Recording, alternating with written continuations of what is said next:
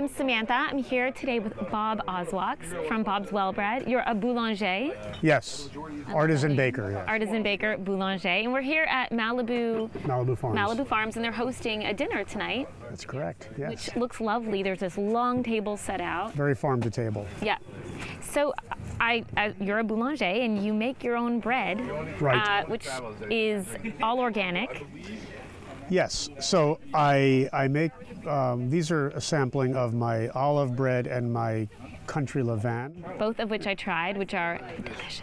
They start with a sourdough culture. Mm-hmm. It's a levain culture, so it's flour and water that actually ferments, and that way I put in 20% of fermenting culture, which serves as the yeast. So the breads are strictly flour, water, and salt. Now, what's also really interesting is your background. You were in the Hollywood scene in marketing at Sony and at other places, yeah. And this was kind of a passion, which you turned into your my calling. Your calling.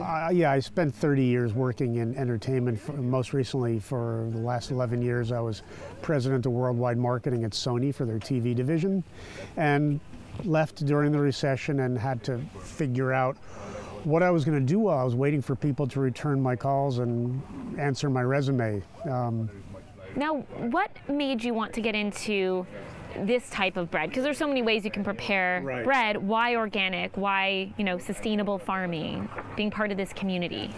Well, I love the idea of doing something that has simple ingredients. And when you make something by hand, and all my breads are hand mixed and handmade, so when you make something by hand, there's a magic to it, because people know that when they know that they're eating something that the baker or the maker that actually touched, they sense there's a magic to it.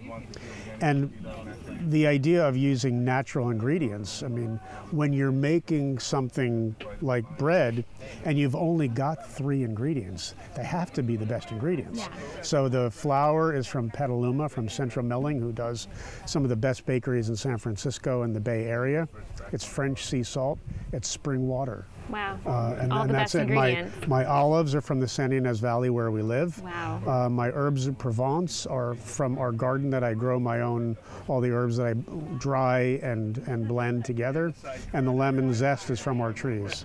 And apart from obviously being great for the environment on so many levels, it tastes different. It really does.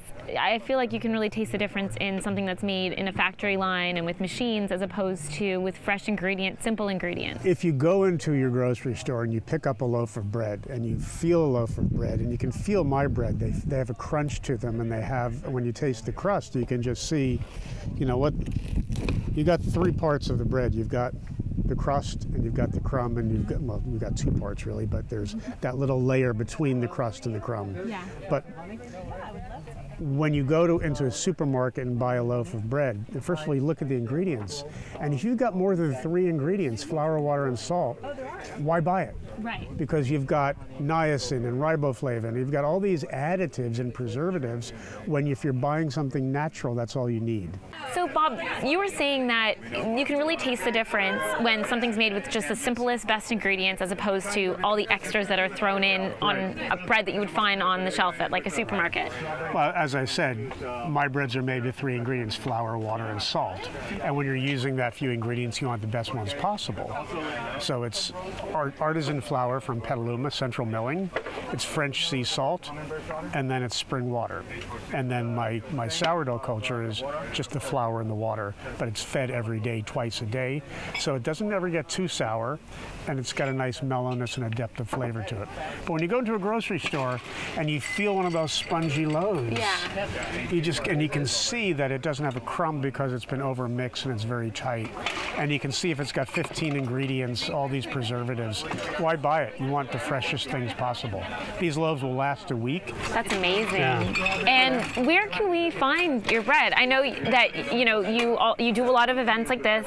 Your bread is at some wineries in. I'm in a lot of wineries in the San Ynez Valley. I do business with all the different wineries, supplying them bread, doing their events. I do a lot of the restaurants in Los Alamos, and a lot of bread events up there. And I'm actually in escrow on a building there right now at 550 Bell Street. And you can find my breads online at bobswellbread.com. You heard it here, bobswellbread.com. It's amazing. Thank you so much, Bob. Thank you very much.